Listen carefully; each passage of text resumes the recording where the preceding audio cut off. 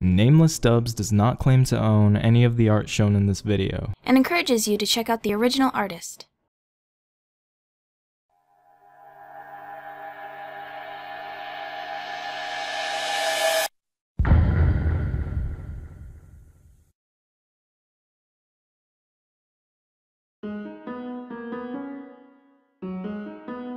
So what if you didn't fight Asgore or break the barrier?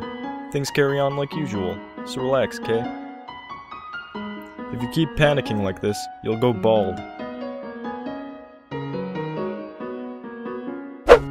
Cool, then we can match. That's the spirit.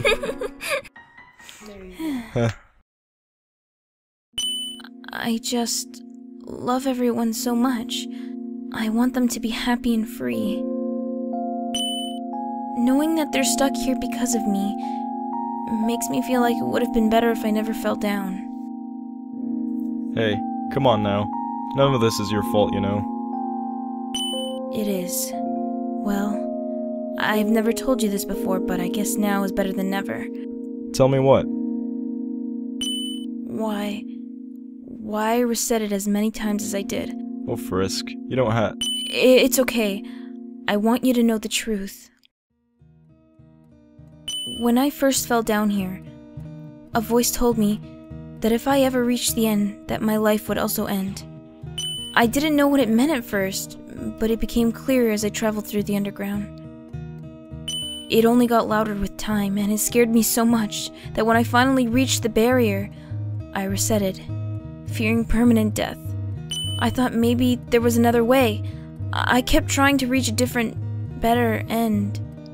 Nothing worked. Eventually, I just abused the power for selfish reasons to undo mistakes and relive memories, since everyone just forgot, except for me and Kara.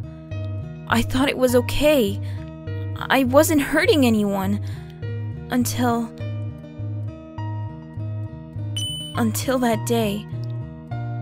I knew that what I was doing was wrong, and it was hurting people. Your words changed everything for me.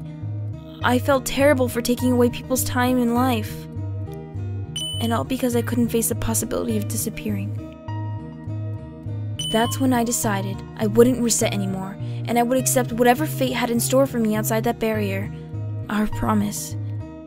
In the end, it didn't work. And it didn't matter. Things would always reset if I broke the barrier. Now, we're just here. Nowhere to go and no reason for me to try anymore. So, that's it, huh? Yes, in a way that really was the last reset. But things aren't so bad here. Kara is happy, and as long as they're okay, then I'm okay too. I wish I could remember our time before the underground, but that's fine. I'm happy. I'm okay. Yeah, I can relate to that. Though, my brother isn't a murderous, lying child. Thank you, Sans, for listening. I feel much better now. No problem. Listening is the easiest job. Big Sips, come and play with us. Stop sitting around with that smiling trash bag. I'll have you know, being a trash bag is a lot of work, Pipsqueak. Bleh. Oh, okay, I'll go play. But no fighting, you two. You coming along? Nah, I'll just chill over here.